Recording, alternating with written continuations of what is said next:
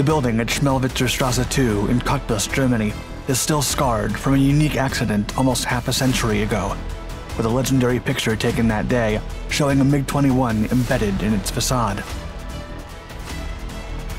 On a late morning in January of 1975, an aircraft of the 1st Fighter Wing took off from Cottbus-Nord airbase for a training flight.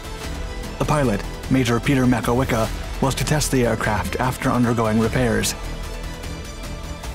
The takeoff went smoothly, and as such, Makowicka did not notice anything odd until it was too late. As the pilot was preparing to land, the engine suddenly failed, and he had to make a crucial decision: either save himself or spare the thousands of workers at a factory just below him from fatal consequences.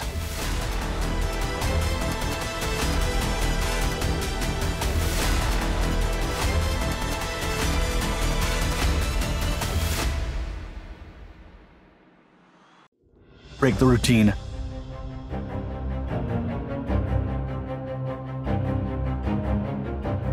It was the morning of January 14th, 1975, when 33-year-old Major Peter Makowicka took off for a training flight aboard his Mig-21 Mig-21. As part of the 1st Fighter Wing, he was stationed at the military airbase Cottbus-Nord in the German Democratic Republic. The aircraft had been recently equipped with a new engine, but subsequent testing had been postponed several times due to bad weather. That fateful day, the Major finally took it into the air without trouble or any sign that something was wrong. Shortly after 10 a.m., Makowicka began the landing approach and lowered the gear. At that moment, the cover latch on the engine compressor opened, and the airflow caused the engine to malfunction and flame out. The pilot reported the failure and the results of at least one failed attempt to restart the engine. In turn, the military control center at Cottbus directed him to eject and let the plane go down. Nevertheless, Makowicka knew that the textile Combinata Cottbus plant was right in his path, with thousands of workers inside that morning. Moreover, there was also a school and a kindergarten. As such, the pilot bluntly disobeyed the orders to save his own life and tried to lift the unpowered aircraft over the densely populated area, despite the Delta Wing's poor gliding ability. Makowicka aimed for an empty field ahead, thinking of attempting a crash landing. But with not much altitude left, he wouldn't get that far. State of emergency.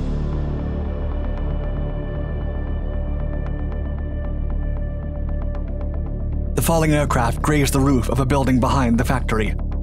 Moments later, at about 10:15 a.m., the Mig-21 crashed into a 5-story apartment building, a typical East German Plattenbau. A picture from the scene shows the aircraft stuck in the concrete building with its tail sticking out. As the aircraft damaged the 2nd and 3rd floors of the staircase at Schmellwitzer Straße 2, it claimed the lives of several residents who also worked at the factory. But having sacrificed himself, Major Makowicka had saved countless lives. However, the danger was far from over. About 800 liters of kerosene leaked from the shattered fuel tanks and started a fire that burned at temperatures of 1,000 degrees Celsius. The deflagration-like flare-up quickly spread through the building's basement to the 4th floor, melting the magnesium and aluminum on its way. Rescue and firefighting teams, as well as the German Red Cross, soon arrived at the site. The fire brigades would have an exceedingly rough time controlling the scene, and to make matters worse, they ignored whether the aircraft carried any ammunition or not, which would endanger their lives and further complicate the operations. As such, the rescue teams assumed there was a high risk of explosion. Meanwhile, the injured civilians were quickly taken to the hospital, while the security teams evacuated the building by breaking open at least 18 apartment doors.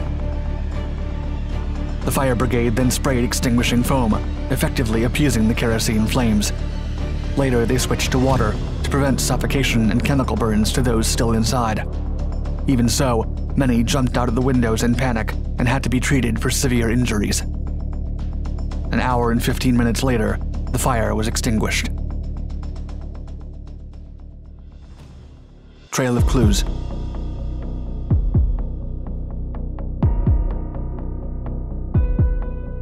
The area was cordoned off and sealed hermetically. Hundreds of firefighters, police officers, medics, and soldiers had managed to control the situation. 2 days later, the building was patched up as evidence of the gruesome accident.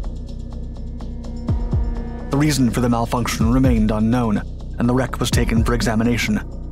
At first, the experts couldn't find a clear reason for the engine failure, but further investigations found not only an explanation, but also a culprit. It soon became clear that the maintenance hatch was missing due to the burn marks on the wreck during the fire. A deeper analysis showed that the aircraft attendant responsible for the Mig-21 had failed to fasten the flap correctly. Having to prepare the aircraft for takeoff several times in vain after several postponements, he only attached it with 4 screws crosswise instead of the complete set of 36. This was a common practice to save time, but the pilot and the assistant had failed to make the pre-flight inspection appropriately, and the mechanic forgot to secure all the screws. The flap was held through takeoff because of the negative pressure in the intake port, and the retracted main landing gear wheel prevented it from falling off right afterward. It was only during the landing approach that the overpressure in the intake duct caused by the engine throttle blew off the hatch once the undercarriage was extended. As air escaped through the resulting leak in the intake shaft, the airflow disrupted the engine and caused it to flame out and fail. Dissatisfaction.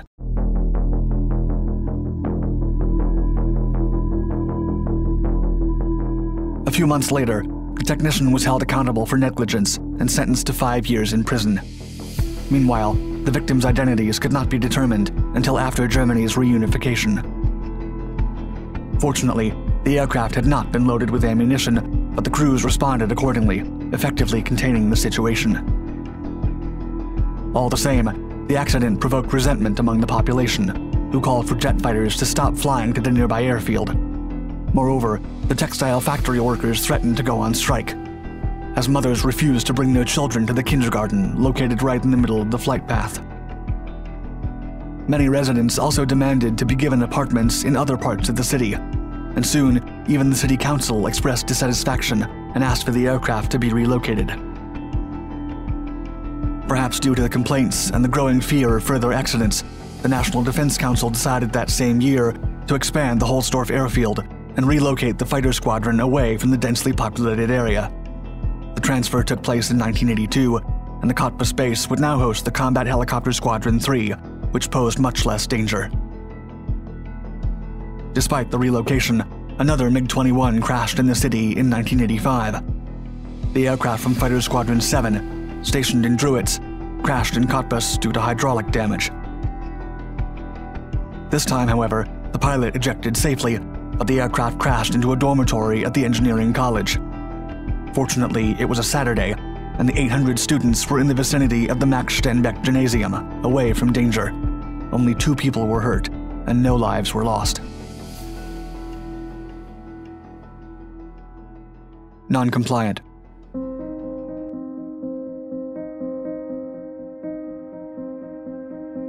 Two days after the catastrophe, Major Makowicka was posthumously awarded the Gold Combat Medal for services to people and fatherland. He received a burial with military honors in the Cottbus Southern Cemetery, and the textile compound also hosted a funeral service for those lost in the crash. On the 30th anniversary of the incident, a woman from Cottbus suggested a street be named after the hero and also put up a commemorative plaque. But despite the mayor's support, the initiative has not been carried out. To this day, the repaired hole on the 3rd floor of Schmellwitzer Straße 2 is still visible.